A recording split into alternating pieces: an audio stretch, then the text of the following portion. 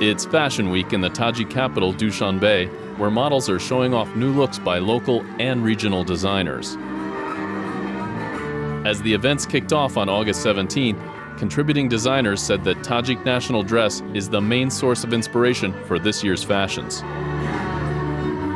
Earlier this year, President Emomali Rahmon advised Tajik women to wear traditional dress and avoid clothing showing foreign influences, including the Islamic hijab. But designers are also trying to appeal to young Tajiks with some updated versions of traditional looks.